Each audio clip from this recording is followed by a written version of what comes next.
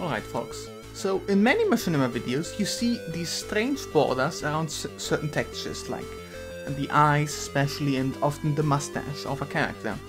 Now you see this in videos of all types, from the newcomers to the community to old veterans. They all make the same mistake. And I think it's because it's ultimately completely irrelevant, like no one cares if there's this slight little border. But if you do care and you do want to remove that, I will teach you how to today. Basically, this only happens in textures that have alpha around it, and alpha basically means nothing. Now, you may think that because it's empty space, there's nothing in there. But that's not true.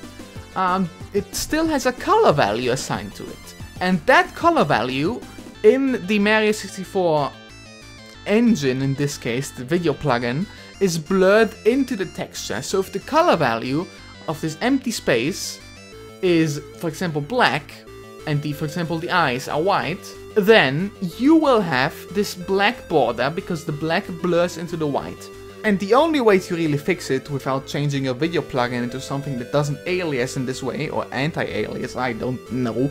The only way to fix this is to basically take this alpha space and give it the color value that is the same as the outline of whatever texture you're using. For example, if you have these eyes, to make it fit, you just make the entire color space around it white. Of course, this is an issue if you have a texture with multiple colors on the outside, but then you just have to do that a bit more meticulously and manually.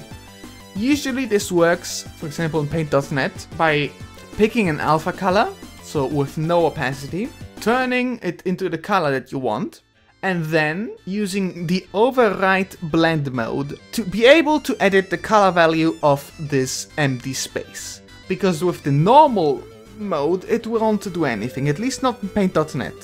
You have your own software that I can't tell you how to use, but surely with overwrite and the alpha colors you can surely find the solution you need.